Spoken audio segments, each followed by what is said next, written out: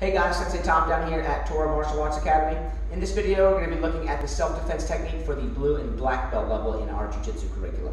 Alright, let's get started. We've got a lot on this one. Full Nelson escape. I'm going to treat these almost exactly like the bear hug escape with the arms trapped. So the technique is pretty similar. She's got the full Nelson on. She comes underneath. She's kind of pushing my head forward.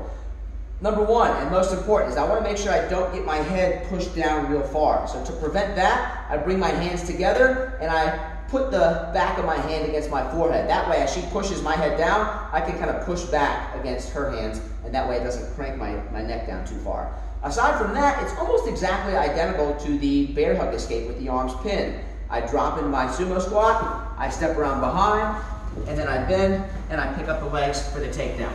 Okay? And then the same variation would apply if I were unable to break the grip and bend down. So same thing. She's got the full Nelson.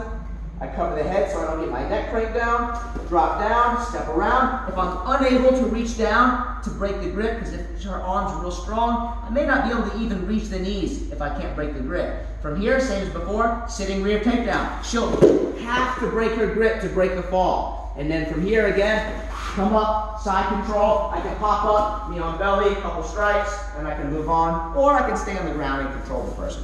So it's almost exactly the same as the bear hug escape, with the addition of this step so that I can keep my neck from getting cranked down, okay? Next one, rear choke escape number 2. So now she's around the neck.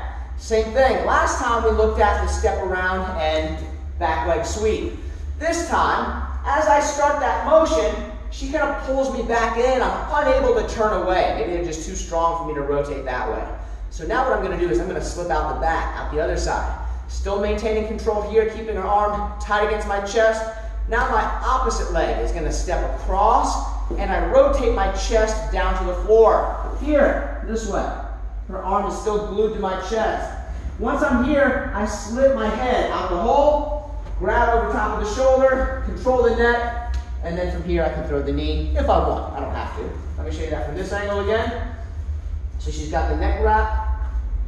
Go here. My first one, I tried to rotate this way, but I was unable to make that work for one reason or another. So I step behind myself here, and then I rotate belly down this way. If there's enough space for my head to slip out the hole, then I just control. Let me rotate this way so you can see that better. My head slips out, I take my arm, I don't pull it out, I keep it underneath, and I just grab on top of her shoulder.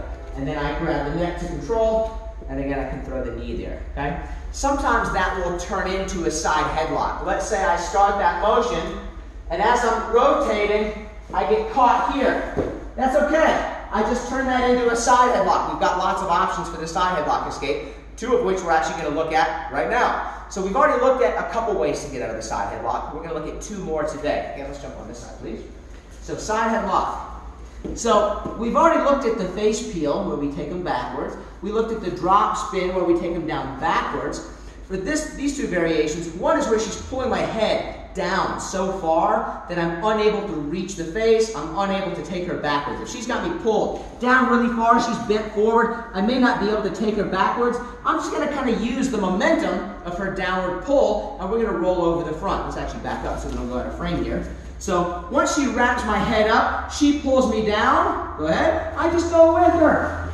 Then I roll all the way over, and now I'm in the same position I would have been had I done one of the other variations where I take her backwards. Same thing. I step over, pull the heel in, frame, and then from here I can follow up with the same arm lock that we did before. Let me show that one more time and I'll complete the whole thing. So as she pulls my head down, I'm just going to go with the flow. I'm not going to resist. I'm not going to stop. I'm going to let her roll me all the way to the floor and roll her over the top, and I'll finish with the arm lock.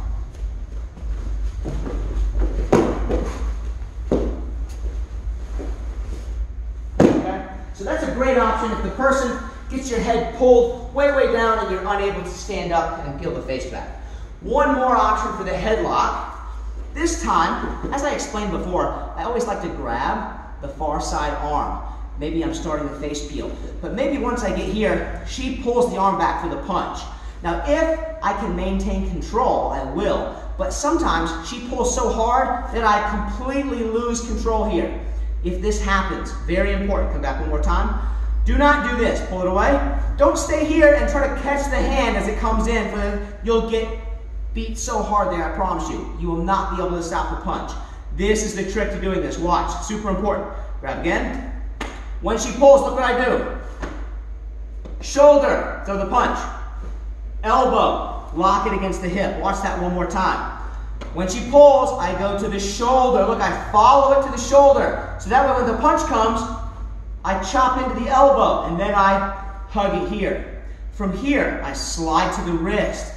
Push this out. I make a little handle here. This comes in the back door, and I grab 2-on-1. She's probably still squeezing my neck pretty hard. So I can't get out here, so now I use this hand. Unpeel. So I use my arm, and I turn my chest to the side, and then I slip out the back, come behind him if I want, kick the knee, wrap the neck, and now I'm behind him. I can apply a choke of my own. Watch this one more time.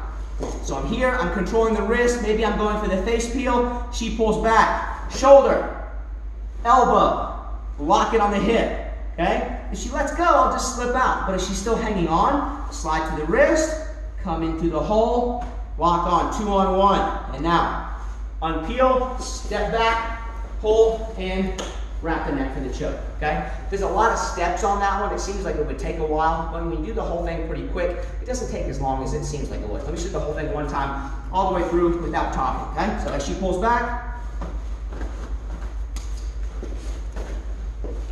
this way, okay? So there's a lot of steps to it. That one takes quite a bit of practice to get each step down just right, to be able to go through it start to finish nice and smooth. So take your time with that. Make sure you get each step down, because every single step is important there, because they're trying to punch you in the face. So it's extra important you have that one down really well. All right, guys, spend plenty of time with those. We'll see you next time.